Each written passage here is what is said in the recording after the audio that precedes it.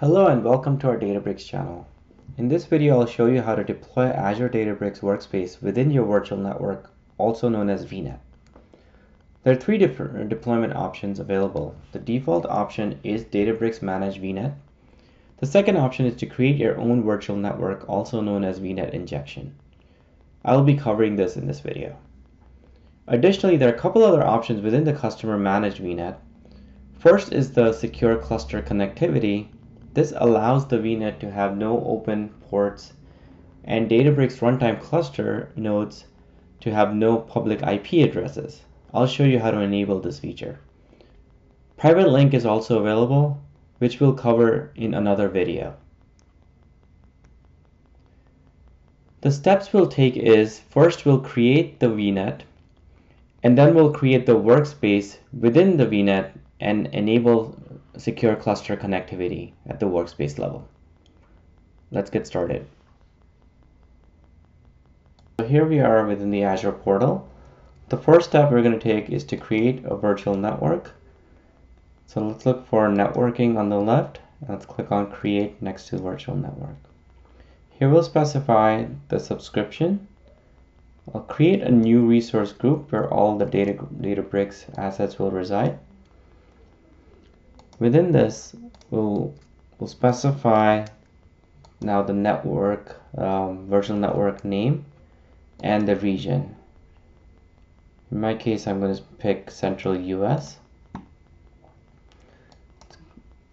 Now for the IP address space, this could vary depending on your needs and the IP addresses that you have available. So certainly take a look at our documentation. We'll link on the bottom with some steps on kind of figuring out the address space and what's needed, but it could very well depend on your needs. So in this case, I'll pick something that has 256 addresses, and then the next thing we'll do is to add a subnet.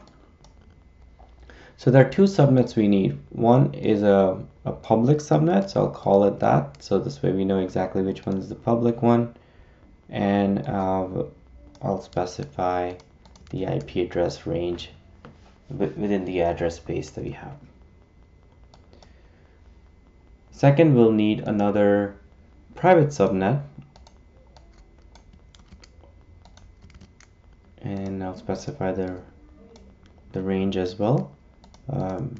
As you can see, both of these range, I want to make sure that they don't overlap within the address space that I've specified.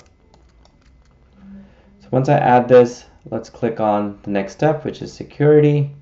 And this, I'll leave this as all disabled, but certainly depending on your needs, this might vary.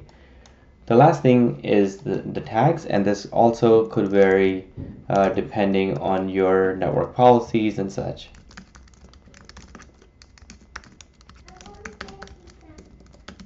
Okay.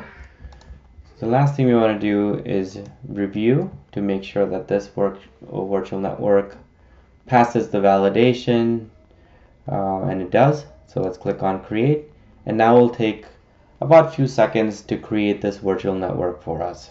So as you can see, the deployment is processed and it should complete soon.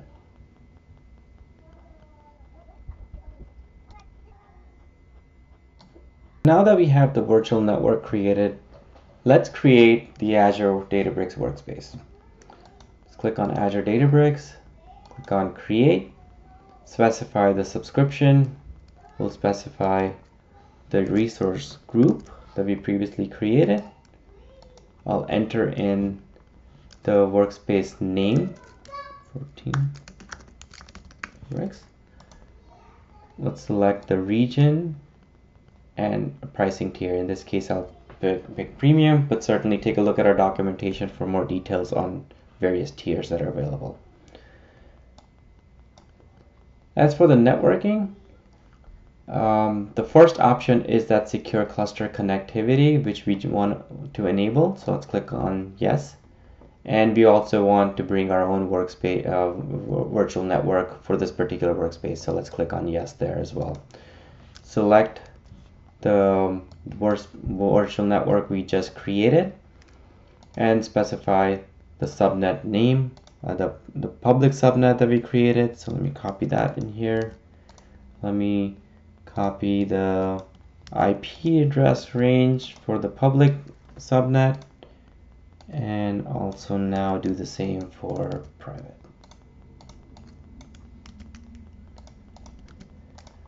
As for the rest of the options, I'm going to keep them as default.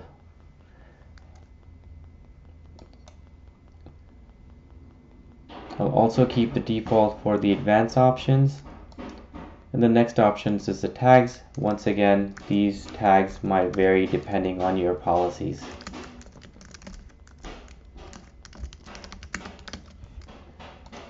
And the last thing we want to do is review and create. So this will go through the validation process to make sure that the workspace looks good, the configuration of it, which it is.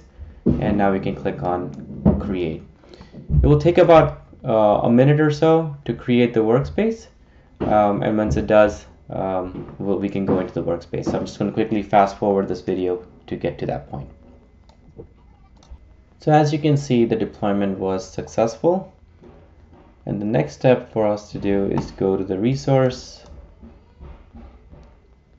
and let's open up the workspace.